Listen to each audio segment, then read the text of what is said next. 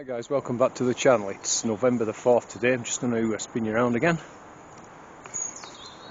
So back down on the micro orchard, as you can see, and what I want to do this morning is I've got some black polythene. It just arrived yesterday. I've got two lots like this. I can't remember the thickness now. It's quite heavy duty, and I think it was 2 meters by 7 meters. So what I'm going to do is put that, over this bed here. So I'm just obviously going to fold this weed suppressing membrane back temporarily. I'll have to get all the cat poo out. There's probably loads of it. There's a root or something there I need to dig out. I'll just kind of rake it over a bit, and then get the polythene on and get some bricks on it, weigh it down, and then that'll keep it weed free until I'm ready to plant into it next spring. I'll probably plant potatoes as the first crop, it's always a good crop to put into ground that's sort of not been grown in for quite some years. So although when I say not grown in, as you know, it was a soft fruit bed, but it hasn't been sort of dug or tilled on a regular basis. Anyway, I'll crack on guys, and I'll come back to you. Okay guys, so I've got it roughly, raked out. I've cleared the cat poop. My god, there was quite a lot, I can tell you. And I got that root out as far as I could anyway. It went down quite a ways, but I got most of it out, I think. So we'll get the poly on now. Right, plenty big enough. I've got some overlap on the edges as well, which I'll probably just roll over, and then I'll get some bricks on it now, and then obviously the wind isn't going to take it anywhere, and like I say, that'll cover it all now nicely until next spring, when it's dried out. Like I say, we can get it planted up. I've got the same amount for this side, so by the time we get to next spring, all the leeks will have gone. Obviously the spring cabbage won't have, but the idea is that I'll have two beds the same size, and I say I can just keep them covered for the winter. And so I'll get the bricks on now. Right guys, there we go. You might think I've gone overkill on the bricks, but believe me, it's pretty exposed, this site, so hopefully that'll stay put. And when it rains, of course, the rain will pool a bit and weigh it down as well. So anyway, I think the only thing I need to do now is a bit of exposed soil there, so if I don't cover that, of course they're going to use that as the loo. So I think I'll just chuck a bit of this carpet over there for now. Excuse me. The other job I need to do is get the remaining fuel out of the tank here. I don't actually think there's that much in, can't really see, but so there's not a whole bunch in it, but I need to get it out. You don't want to be leaving fuel in your machines over winter. It gunges up the carb. So anyway, I'm not looking forward to this, but I've got a piece of siphon tube here, and just see if we can get that fuel out, and then once I've got most of it out, there'll be a little bit left. I'll just start it up and then run it until it's all gone, and then it should be fine. It should crack up pretty much in the first few pulls next spring. There wasn't that much. What I'm doing now, I've just got that flicked on there, and then it shouldn't take long now for remnants of the petrol just to run through, and then, like I say, we'll be good to go. I think guys, that took about 3 minutes, I guess, but now I know that fuel is completely gone. Like I said, it should start up no problem at all next spring, when I come to start cutting the grass again.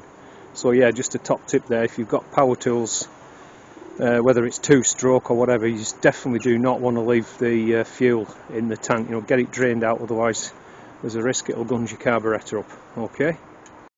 Speaking of fuel, that's some old stuff. So some that I've just drained in it now at that lawnmower, and others is old 2-stroke from strimmers and what have you.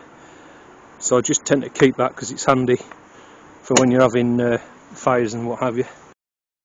So just one more thing I want to update you on now. I'm just going to spin you around again.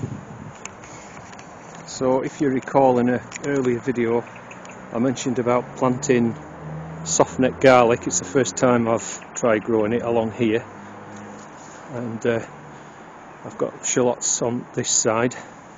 Anyway, I've just been having a look, and yeah, I don't know if you can see that, look, they're just coming through now.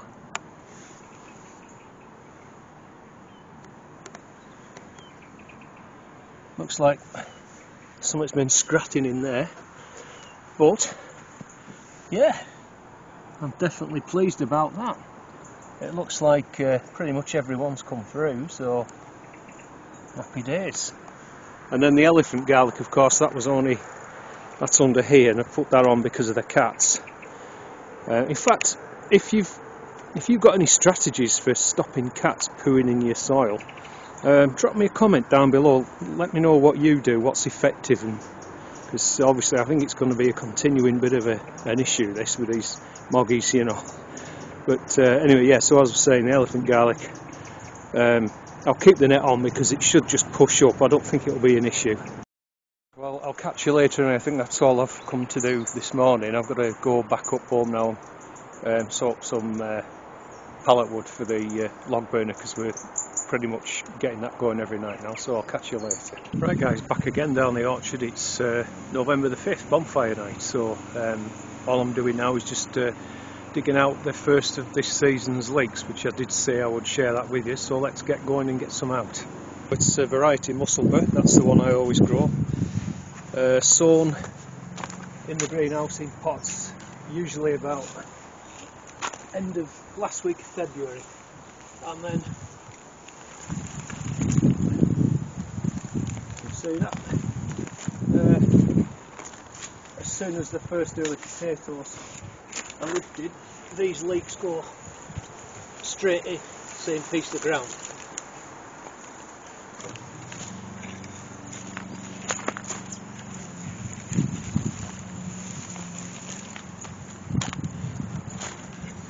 Coming up quite clean actually, because the ground's had a chance to dry out a little bit, so it's not bad.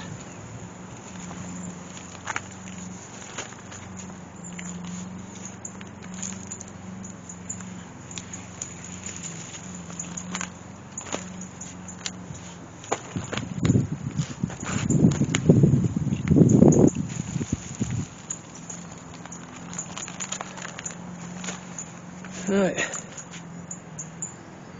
think there's about half a dozen there.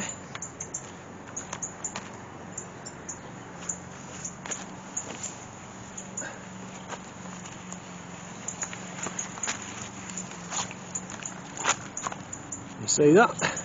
Sun's kind of right on the camera. Well, I've just given them a little bit of a clean up, and I think that's a result. Can't be unhappy about that, really. Say, a nice length of white stem, pretty good size, so that's a result in my eyes. I think it's a chicken, bacon and leek pie or something like that coming on. Anyway, I'll put a card up somewhere at the end of the video. Anyone who hasn't really had any experience of growing leeks, I've got some videos on that, so I'll put a card up if it helps at the end. Okay guys, well that's it for this one folks. Thanks as always for watching. I do appreciate your support. Don't forget to hit the like button if you're liking the content, and hit that subscribe button as well, and I'll see you in the next one. Take care, bye for now.